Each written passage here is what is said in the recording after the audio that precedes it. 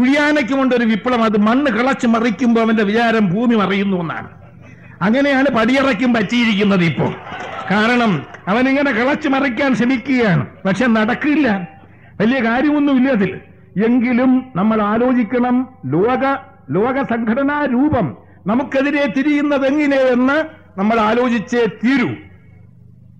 ഇവിടെ ടോയൻബി പറഞ്ഞു, മനുഷ്യത്വം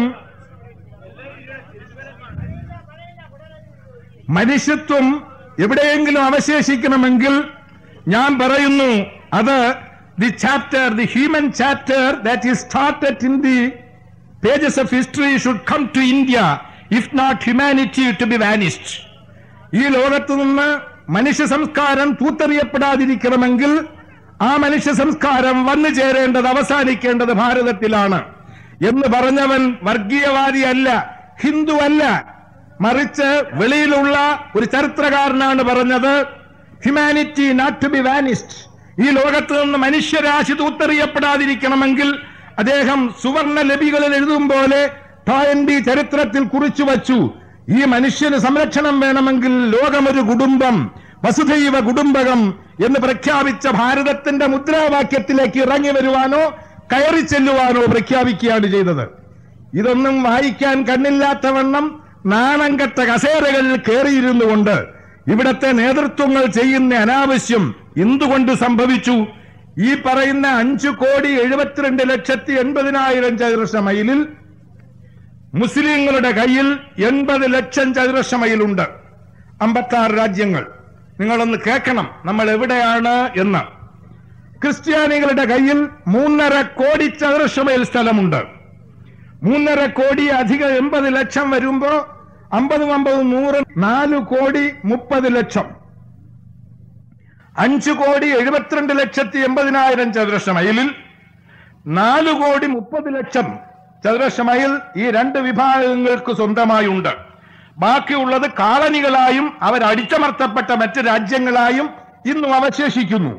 ഇന്ത്യക്കുണ്ടായിരുന്ന 23.5 ലക്ഷം ചതുരശ്ര മൈലിൽ ഇന്ന് പാകിസ്ഥാനും ബംഗ്ലാദേശും വിട്ടുകൊടുത്തതിന് ശേഷം ബാക്കി അവശേഷിക്കുന്നത് 12,40,210 ചതുരശ്ര മൈലാണ്. 12,40,210. അതിൽ ഞാൻ പോയ സ്ഥലങ്ങൾ, അറിഞ്ഞ കാര്യങ്ങൾ നിങ്ങളുടെ മുമ്പിൽ വെച്ചുകൊള്ളട്ടെ.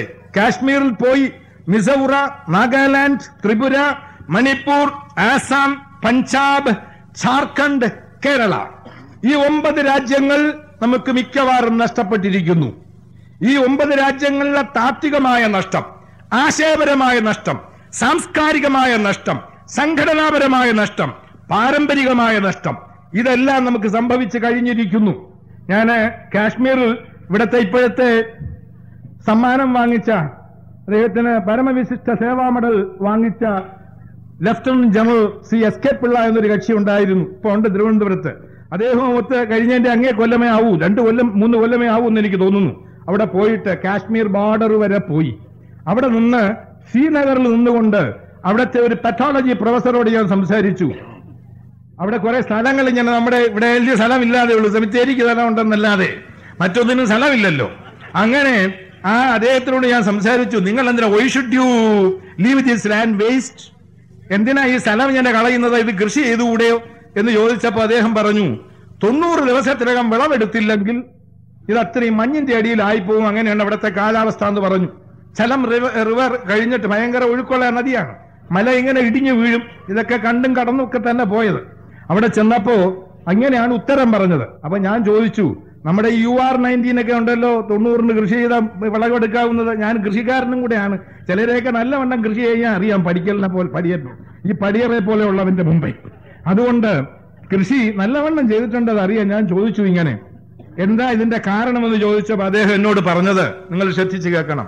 ഓ, you have got such seeds in India. ഇന്ത്യയിൽ നിങ്ങൾക്ക് അങ്ങനെയുള്ള വിത്തുകളുണ്ടോ?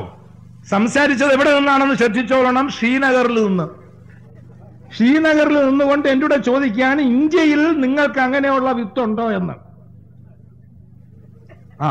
നമ്മുടെ വീട്ടിൽ കയറി ഇരുന്നിട്ട് ചോദിക്കുകയാണ്, നിങ്ങളുടെ വീട് എവിടെയാണ് എന്ന് ചോദിച്ചാൽ എങ്ങനെ ഇരിക്കും? പടിയറയുടെ തുടക്കം ഇപ്പൊ അതാ. കാരണം വീട് അന്വേഷിക്കാൻ, ഹിന്ദുക്കളുടെ വീട് എവിടെയാണ് എന്ന് അന്വേഷിക്കാനുള്ള പരിപാടി പോലെ. അതിന്റെ ഞാൻ കേട്ട കാര്യമാണ് നിങ്ങളുടെ മുമ്പിൽ പറഞ്ഞത്. എന്താണ് ഇന്ത്യയിൽ ഇങ്ങനെയുള്ളതുണ്ടോ എന്ന്. നാഗാലാൻഡിൽ ചെന്നപ്പോ കംപ്ലീറ്റ് പൊയ്ക്കഴിഞ്ഞിരിക്കുന്നു. ഇതൊക്കെ ഈ കള്ള പത്രങ്ങൾ പ്രസിദ്ധീകരിക്കില്ല. നിങ്ങൾക്കറിയാമോ, ഞാൻ ഒരു പത്രം തുടങ്ങാൻ പോവുകയാണ്, നിങ്ങളിവിടെ സഹായിക്കണേ എന്നൊരു അഭ്യർത്ഥനയേ ഉള്ളൂ. വേറൊന്നിനു വേണ്ടിയല്ല, ഫൈറ്റ് ചെയ്യാൻ തന്നെ, വേറെ ഒന്നിനുമല്ല. അതേ സമയത്ത് കള്ളങ്ങൾ പറഞ്ഞിരിക്കുന്ന റെക്കോർഡുകൾ ഇപ്പൊ ഞാൻ നിരത്തുന്നുണ്ട് നിങ്ങളുടെ മുമ്പേ. ഇവന്റെയൊക്കെ അനാവശ്യവും ചതിയും ഓരോന്നായിട്ട് പുറത്തു വരാൻ. ഏതായിരുന്നാലും നാഗാലാൻഡിൽ ചെന്നപ്പോ അവിടെ നിന്നൊരു പാതിരി പ്രസംഗിക്കുന്നു, ഒരു പാത്രം എടുത്ത് ഇങ്ങനെ വെച്ചുകൊണ്ട്, this is not made in our country but in India. ഇത് നമ്മുടെ രാജ്യത്തുണ്ടാക്കിയതല്ല, ഇന്ത്യയിൽ ഉണ്ടാക്കിയതാണെന്ന്. അപ്പൊ നാഗാലാൻഡ് അവന്റെ അപ്പൂപ്പന്റെ വകയാണ്. ഇതാണ് അവന്റെ ധാരണ. അത് കുടുംബം ഭാഗം വെച്ചപ്പോ കിട്ടിയ മറ്റില്ല സംസാരം. ഇവിടെ സെമിത്തേരി പ്രശ്നം ആദ്യമല്ല എന്ന് ഞാൻ പറയാൻ കാര്യം, ഇവിടെ നമ്മുടെ എഞ്ചിനീയറിംഗ് കോളേജിന്റെ അടുത്ത് ശ്രീകൃഷ്ണസ്വാമി ക്ഷേത്രമുണ്ട്. ആ ക്ഷേത്രത്തിന്റെ മുകളിൽ തൊട്ടടുത്തൊരു കുന്നുണ്ട്. അവിടെ പൈപ്പ് ലൈൻ ഇല്ല, കിണർ കുഴിച്ചാണ് ആളുകൾ വെള്ളം കുടിക്കുന്നത്. ക്രിസ്ത്യാനികളും കുറെ പേരുണ്ട്. ഞാൻ അവിടെ ചെന്നപ്പോ അവിടെ നമ്മുടെ വെള്ളയമ്പലം ബിഷപ്പുണ്ടല്ലോ, ബിഷപ്പ്, ഈ ബിഷപ്പ് അവിടെ കുറെ വാങ്ങിച്ചതിന്റെ ഉദ്ദേശം വേറെ, ഇവനെ ഇന്ന് അത്രയ്ക്കേ ഉള്ളൂ, നിങ്ങൾ അടുക്കാത്തോണ്ട് പറയുക. അതുകൊണ്ടാണ്, കാരണം അങ്ങനെയും പറയാനില്ല. പിന്നെ ഇവിടെ നിന്ന് ഡിക്ഷണറി ഇല്ലാത്ത പറയാൻ വയ്യാത്തോണ്ട് ഞാൻ മിണ്ടാതിരിക്കുക. അതുകൊണ്ട് അത്രയേറെ കഷ്ടമാണ് പ്രവർത്തനങ്ങൾ, പറച്ചില്, ഇവന്റെയൊക്കെ രഹസ്യമായിട്ടുള്ള വേഴ്ചകള്. ഇതൊക്കെ ഞാനൊരു പെൺകുട്ടിക്ക് അഭയം കൊടുത്തവനാണ്, നിങ്ങൾക്കറിയാമോ. ബിഷപ്പ് ഹൗസിൽ നിന്ന് ഇറങ്ങി ഓടിയ ഒരു കുട്ടിക്ക് ഇവിടുത്തെ പോലീസ് സൂപ്രണ്ട് എന്നോട് വിളിച്ചു പറഞ്ഞു, സ്വാമിജി കാര്യം ശരിയാണ്, പക്ഷെ തലയ്ക്ക പറയുന്നു അവളെ പിടിച്ചോണ്ട് ചെല്ലാൻ. മനസ്സിലായില്ലേ? എന്നോട് പറഞ്ഞ ഇൻസ്പെക്ടർ സൂപ്രണ്ടിനെ ഞാൻ നിങ്ങളുടെ മുമ്പ് കൊണ്ടുവരാൻ വേണമെങ്കിൽ. ഞാൻ കളവ് പറയില്ല. ഭഗവാന്റെ നടയിൽ ഇന്ന് വരെ കളവ് ഒരിടത്തും പറഞ്ഞിട്ടില്ല. എനിക്ക് ഭഗവാൻ സർവ്വവ്യാപിയും ആ പാദം സർവത്ര ഉള്ളതുമാണ്. അതുകൊണ്ട് കളവ് പറയുകയല്ല. അധർമ്മത്തിനെ അതിന്റെ കണ്ണുകൊണ്ട് കാണണം. അതിനെ വെല്ലുവിളികളെ നേരിട്ടുകൊണ്ട് തന്നെ പരാജയപ്പെടുത്താനുള്ള കഴിവ് നമുക്ക് വേണം. മറഞ്ഞു വീഴുന്നവന് സഹായം പറഞ്ഞാൽ ശത്രുവെന്ന് നോക്കരുത്. നമുക്ക് ശത്രുത ഇല്ല. താങ്ങിയെടുക്കൂ, സഹായം കൊടുക്കൂ, യുദ്ധം ചെയ്യാൻ തയ്യാറാക്കൂ, വീണ്ടും സമരരംഗത്തിറങ്ങൂ. അങ്ങനെയുള്ള ഒരു കർമ്മധൈര്യം നമുക്ക് ആവശ്യമുണ്ട്. നമ്മൾ പറയുന്നത് വിരോധത്തിനല്ല, നമ്മൾ പറയുന്നത് സമരം ഉണ്ടാക്കുന്നത് സമ്പാദിക്കാനല്ല, അധികാരത്തിനല്ല. Not four passion, not four power, not four പെൽഫ്. പെൽഫ് എന്ന് പറഞ്ഞാൽ കള്ളനാണയം, ഈ കള്ളപ്പണം ഉണ്ടല്ലോ, അതാണ് ഈ പെൽഫ്.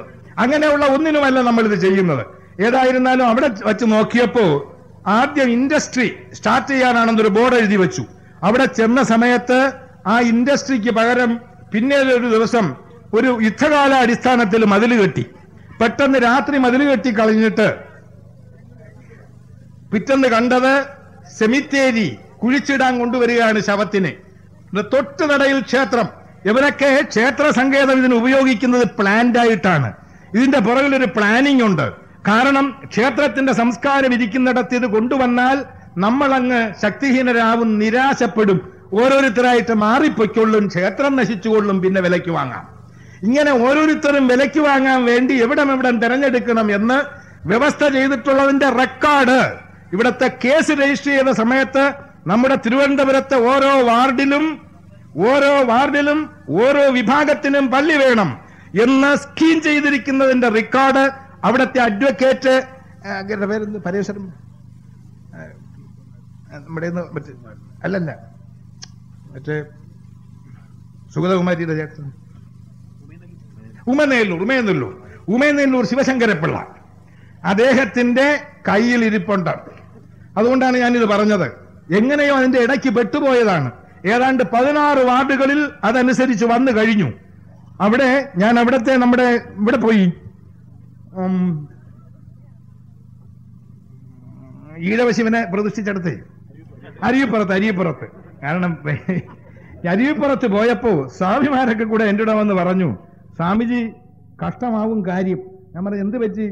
ശിവനെ പ്രതിഷ്ഠിച്ചിരിക്കുന്ന തൊട്ട് മുമ്പിൽ ഒരു നദിയുണ്ട്, നിങ്ങൾ പോയി കാണുമല്ലോ. ആ നദിക്ക് തൊട്ടപ്പുറത്ത് കിടക്കുന്ന കുന്ന് വിലയ്ക്ക് വാങ്ങുകയാണ് പള്ളി കെട്ടാൻ. എന്താണ്? മതസമ്മർദ്ദം. സൗഹാർദ്ദമല്ലല്ലോ, മതസമ്മർദ്ദത്തിന് വേണ്ടിയാ. ഈ സമ്മർദ്ദം ഉണ്ടാക്കാൻ അവിടെ വാങ്ങിക്കാൻ പോവുകയാണ്. ഇത് വാങ്ങിച്ച ഒരിടത്തെങ്കിലും ഹിന്ദു അവശേഷിക്കുന്നുണ്ടോ എന്ന് നോക്കൂ. ലോകത്ത് 5,72,80,000 ചതുരശ്ര മൈലിൽ ഇത്രയും അവന്റെ കൈവശം വന്നു കഴിഞ്ഞു. ജാർഖണ്ഡ് 99.9 ക്രിസ്റ്റലൈസ് ചെയ്ത് കഴിഞ്ഞു. അവിടുത്തെ പ്രധാന ബുക്ക് ബൈബിളാണ്. ഞാൻ ഒരു കാര്യം ചോദിച്ചോട്ടെ, കണ്ടൂടെങ്കിലും ഇവിടെ ബൈബിള് കണ്ടിട്ടുള്ള എത്ര പേരുണ്ടോ? ഒന്ന് കൈവക്കിയേ. ഇവിടെ നിൽക്കുന്നവരെ ഇവിടെ ചുമ്മാ ധൈര്യമായിട്ട് വെക്കാൻ, കണ്ടാലൊന്നൊരു മടിയൊന്നും വേണ്ട. ഈ ക്രിസ്ത്യാനിയുടെ പുസ്തകം ഏതാ പ്രധാനപ്പെട്ടത്? ബൈബിളാണ്. മുസ്ലിമിന്റേതോ? എന്നാ ഒരു കാര്യം ചോദിച്ചോട്ടെ, ഈ ജന്തുവിന്റേതോ? അല്ല. അതാണ് ഞാൻ പറഞ്ഞത്. കഴിഞ്ഞ പ്രാവശ്യത്തെ 700 പ്രസംഗങ്ങൾ ഇപ്പൊ കഴിഞ്ഞു. കാസർഗോഡ് മുതൽ ഇതുവരെ 700 ചില്ലുവാനം കഴിഞ്ഞു. ഒരിടത്ത് 7 മണിക്കൂർ സംസാരിക്കേണ്ടി വന്നു. സന്ധ്യയ്ക്ക് 8:30 തുടങ്ങി, വെളുപ്പങ്കാലത്ത് 3:45 തീർന്നു. ഇത് അങ്ങനെ ഒറ്റയ്ക്ക് നിന്ന് സംസാരിക്കേണ്ടി വന്നു. അവിടെയൊക്കെ ചോദിച്ചപ്പോ വാസ്തവത്തിൽ 1,00,000 പേരിൽ ഒരാളില്ല പേര് പറയാനും, പേര് പറഞ്ഞാൽ തന്നെ കണ്ടവരും. വേദം എന്ന് പറയുന്ന ഗ്രന്ഥമാണത്. ഈ വേദത്തിന് നമുക്കിപ്പോ പറഞ്ഞു വെച്ചു തന്നിരിക്കുന്നത് സായിപ്പിന്റെ ഭാഷയിൽ ഒരു പ്രത്യേക വിഭാഗം വർഗീയവാദത്തിന് വേണ്ടി ഉണ്ടാക്കി അവന്റെ കുത്തകയാക്കി വെച്ചു എന്നാണ്. നിങ്ങൾക്കറിയാമോ, വേദത്തിൽ 8 തരം പ്ലെയിനുകളെ പറ്റി പറയുന്ന റെക്കോർഡ് ഞാൻ തരാം. ഈ വേദത്തിനകത്ത് 8 തരം പ്ലെയിനുകൾ ഉണ്ടാക്കുന്നത് എങ്ങനെയെന്ന് പറഞ്ഞിട്ടുണ്ട്. ഇന്ന് ലോകത്ത് 3 തരം പ്ലെയിനേ ഉള്ളൂ. ഇന്ദിരാഗാന്ധിക്കാണ് അതിന്റെ കാപ്പി ഭരദ്വാജ സംഹിത അയച്ചു കൊടുത്തിട്ടുണ്ട്.